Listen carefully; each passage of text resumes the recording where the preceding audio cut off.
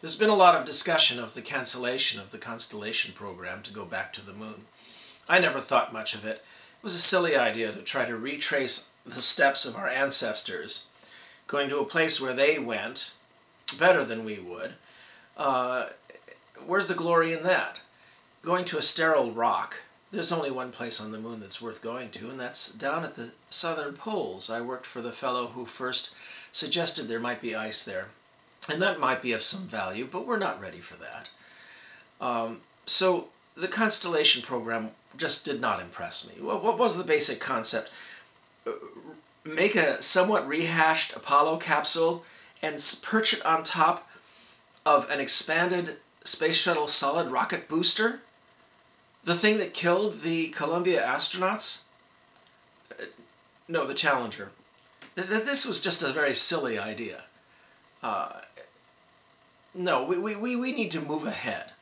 We need to think more boldly. And the first step is to do what the right wing and the libertarians have been asking for 40 years.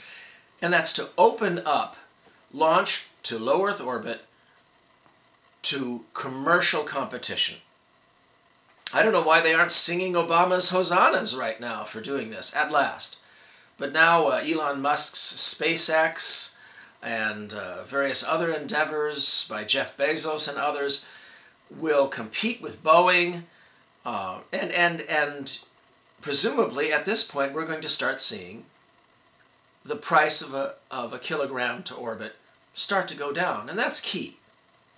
But what do we do beyond that?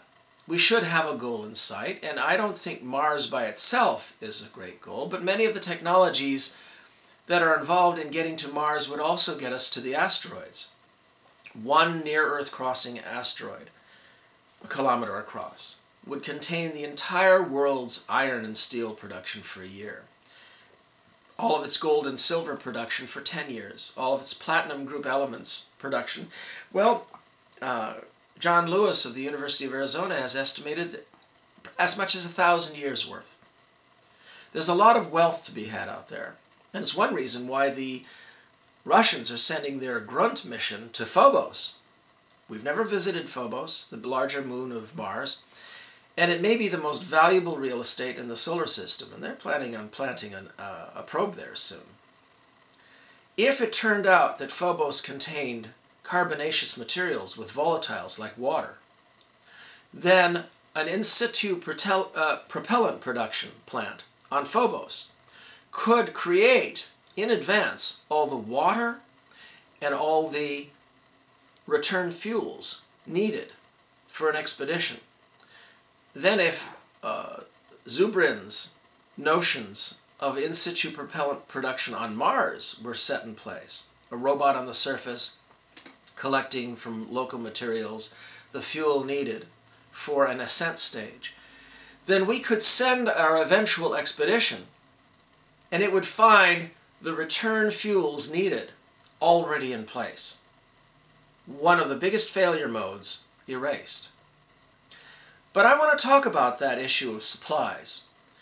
So far in space we've been sprinting. What do I mean by that? Mercury, Gemini, Apollo, even this space station of ours, all within quick reach.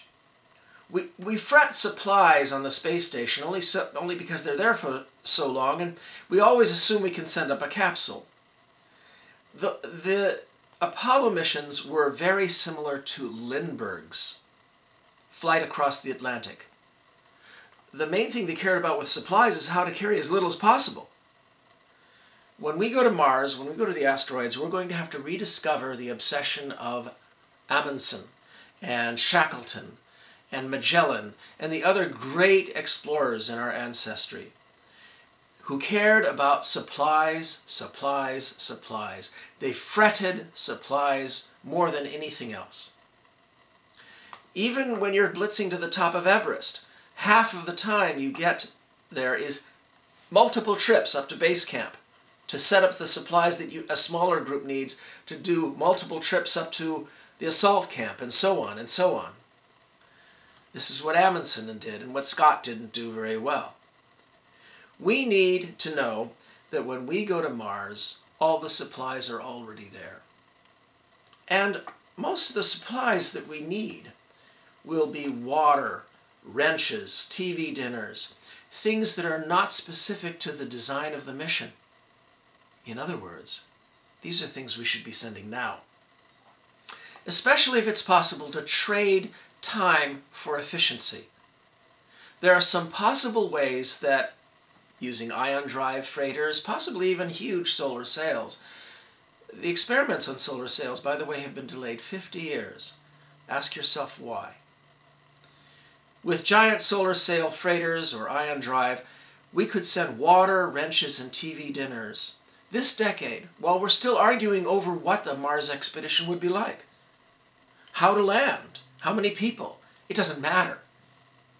If we were to develop those freighters, we could send the water, the wrenches, the TV dinners, the non-mission specific grunt supplies on a lowest bidder basis to orbit or land on Phobos and be there when 2 decades from now we finally send the crewed expedition. Crewed as in C-R-E-W-E-D, not crude. Though that's always a possibility. The point is that by eliminating the carrying of these supplies from the main expedition, it can be done cheaper, faster, with more attention to this one mission, and that's to get the people there safely, as quickly as possible, as little radiation damage.